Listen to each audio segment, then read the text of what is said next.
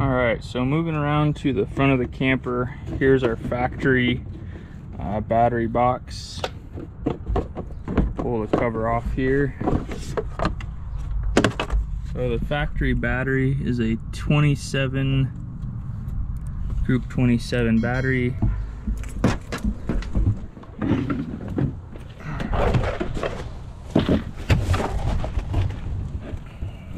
All right, 721.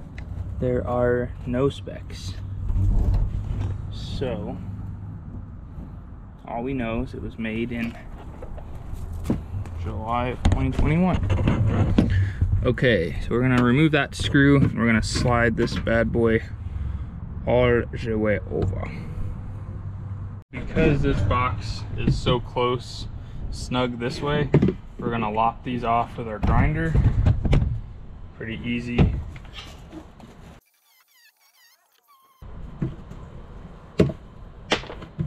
Okay, so we're just gonna put that end on the inside here. Flip all around.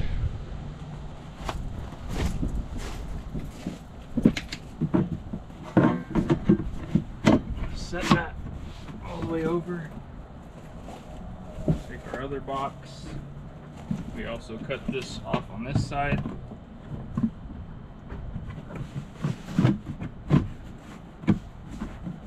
Look at that. Fits. Barely. Alright, so let's set our batteries in place. And this is our new battery. It is a 840 cold cranking amps, 210 reserve capacity. This battery was $129 at AutoZone. So I thought it was a great deal.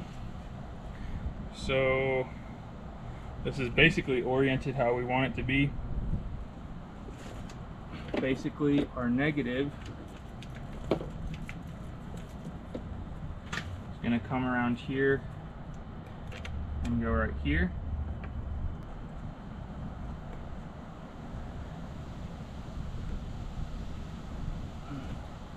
So that's our negative. Then our positive is going to go all the way over here to the positive terminal here.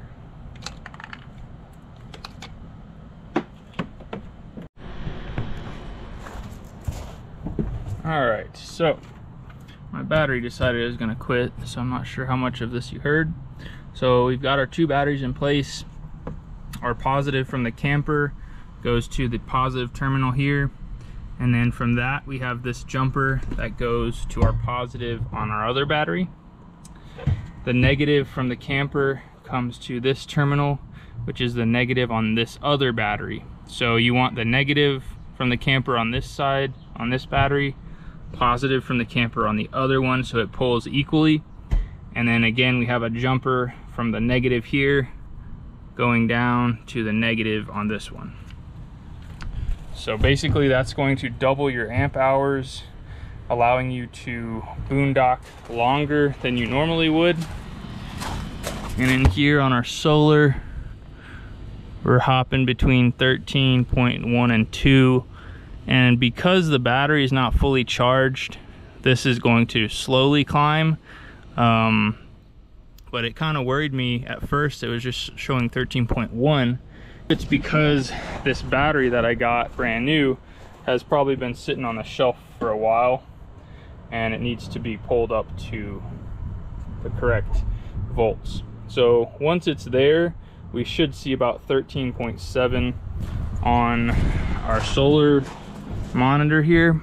It's staying at 2, so that will slowly climb and we should be good to go. So we're gonna put the caps on and we're ready to rock and roll.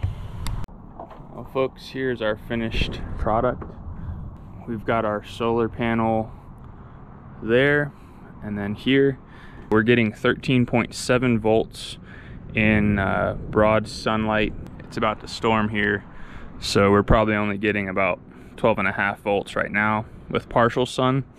I found out that you can get the MC4 extension cables. So if I wanted to run even more panels for more charging capacity, I have room over there for probably 2 panels and 1 over there maybe, if I wanted to do that.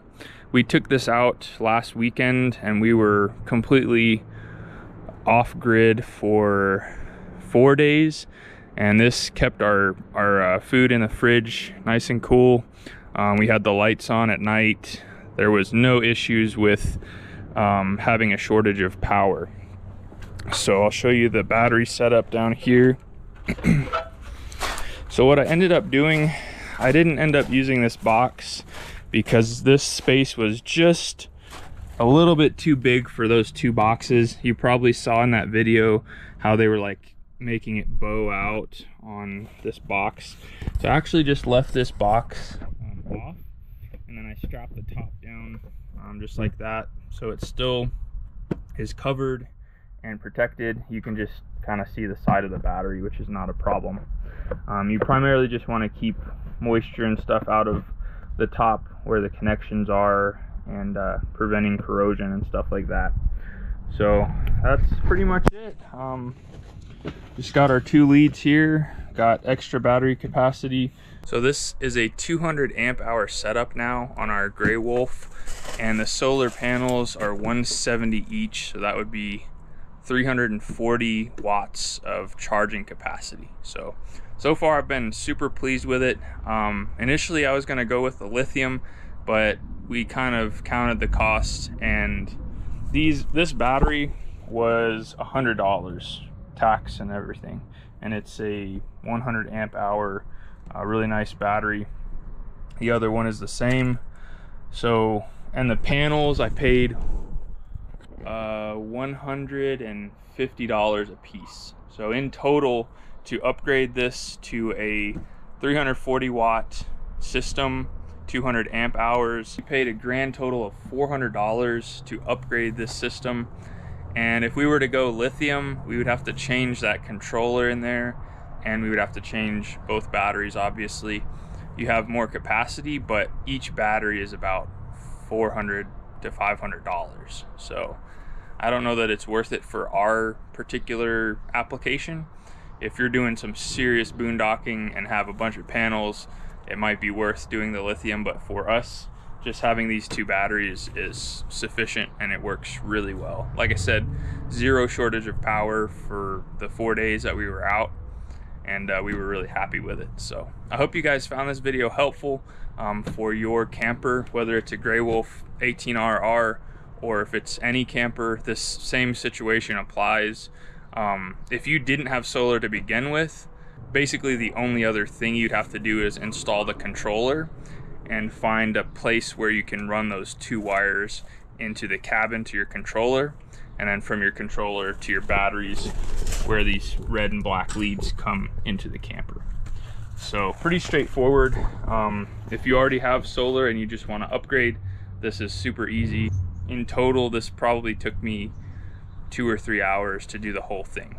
I hope you guys found this video helpful and informative. If so, make sure to like this video, leave me a comment, let me know what you think, and we'll catch you guys on the next one. Later.